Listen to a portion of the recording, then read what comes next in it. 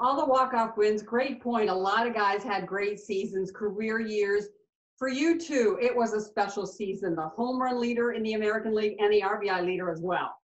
Yeah, you know what? Personally, I just didn't want to mess it up because we had so much talent.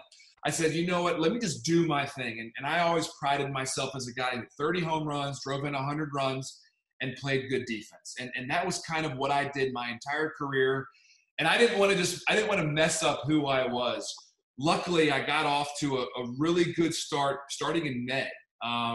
April, none of us played well. I wasn't very good in April. Once May hit, I really caught my stride and had a lot of confidence the rest of the season. But one of the things that I pride myself on is my defense and just the ability for our pitchers to feel better about our infield defense with Alex and Derek and Robson Cano.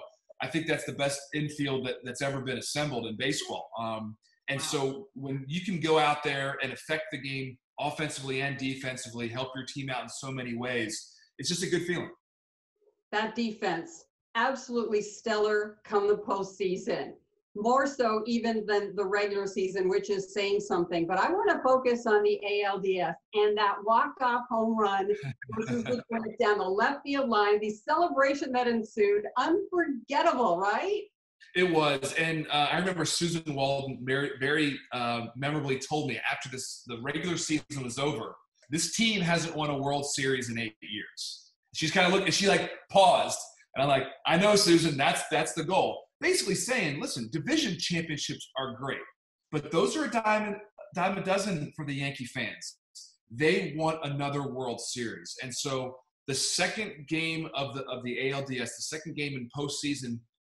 As a Yankee, I hit a walk-off home run, and I'm like, oh my gosh, this is great, but we have 2 more series to go. I mean, going up 2-0 against the Twins was very important, but we knew that we were going to have a really tough time beating great teams like the Angels and the Phillies to win a World Series. Wow, that's interesting. You guys owned the Twins for several years in there, which was fun to watch, but even in the moment, you were focused at the task at hand and ahead.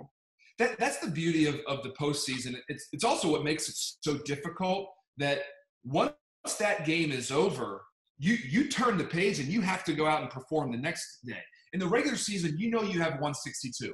So if I have a great game, if I hit 2 home runs or, do something special, you can enjoy it for 4 or 5 days. You can kind of you can enjoy those moments. In the playoffs, once you do something great, the next day you better repeat it. And I did enjoy it for maybe 24 hours, but it was tough going into Minnesota the next day.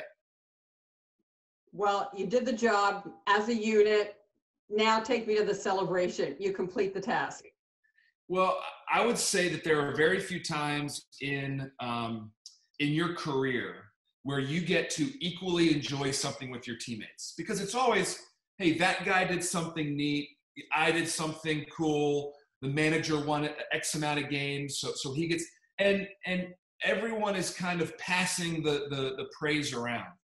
When you win a championship together, the security guard that meets you at the front door to the ownership all get to enjoy that and all feel like they're a part of it. And what a great feeling to be with a team from middle of February, from spring training all the way to the beginning of November, riding down the Canyon of Heroes and just appreciating what everybody did, from the support staff to the coaching staff to the players to GM and ownership.